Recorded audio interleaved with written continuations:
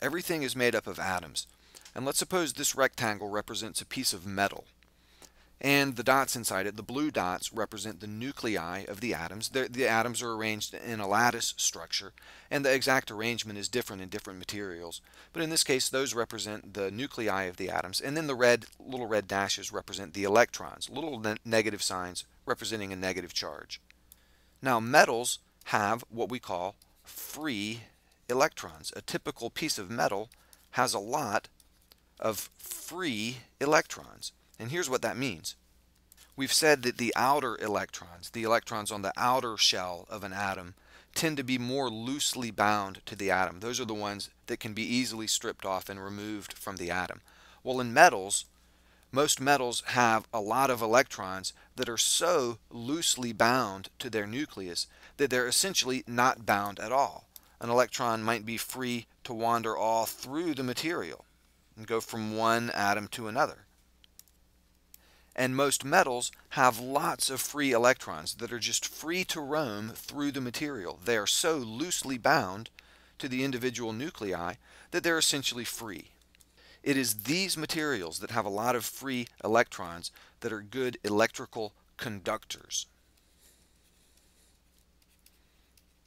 If something is a good electrical conductor, that means that electric current can flow easily through that material. And in this case, the current is simply the flow of electrons through the material. There's very little resistance to the movement of the charge through the material. Not every material is a conductor. If you rub a balloon on your hair and get electrons on the balloon, they don't flow through the balloon. Plastic and rubber are very poor conductors. They're said to be electrical insulators. The opposite of a conductor is an insulator.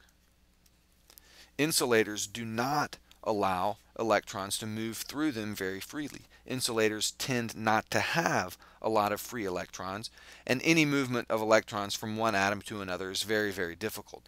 The electrons are more tightly bound to the atoms. Most materials are either good conductors or good insulators. There aren't many that are in between. And I'll list here some good conductors and some good insulators. In general, metals tend to be good conductors, and one of the best is gold. Gold isn't used for a lot of applications, though, obviously, because it's very expensive. You don't have gold wiring in your house. The same is true with silver. Even though silver is a very good conductor, it's too expensive to be widely used. Copper, though, is much cheaper than gold and silver, and the wiring in your house is probably copper. Some houses are wired with aluminum, and the wire coming in from the power company to your house is often aluminum. Most of the wiring through your house, though, in most homes is copper. And most of the wiring in an electrical device, like if you have a computer or a stereo or a television, most of the wiring inside there is copper. Salt water is also a good conductor, and so is wet ground. Very dry ground wouldn't be a very good conductor, but wet or even just a little bit moist ground makes a good conductor. One interesting story about gold as a conductor here. When they were working on the Manhattan Project, this was when they were designing and constructing the first nuclear weapon in World War II, very secret project. But they were doing a lot of advanced physics research and experimentation along with the project.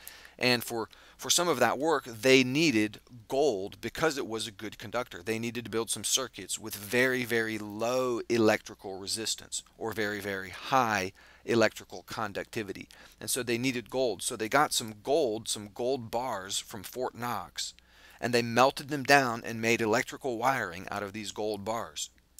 And then when the project was over, they stripped the plastic off of the wiring, melted them back into the bars, and sent them back for storage in Fort Knox. So the gold was not used, it was just borrowed. It wasn't used up. And they used it in the project for its unique electrical conductivity. Now, some materials tend to be good insulators. Plastic in general is a good insulator. You could also put rubber on the list. Wood tends to be a good insulator, and so does paper. And you can also put glass on the list. Glass is a good insulator. And pure water.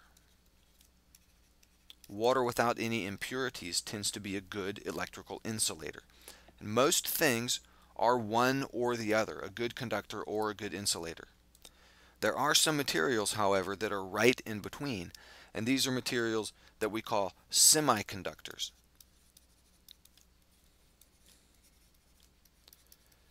A semiconductor is a material that isn't really a good conductor, but it's also not really a bad conductor. It's right in between being a conductor or an insulator. And an example would be the element silicon. And computer chips are made with silicon. The unique electrical property of being a semiconductor allows them to make circuits that can perform logical operations. Like they might have a wire and another wire, and they can say if some charge is present on this first wire, then some current will flow through this junction in this direction.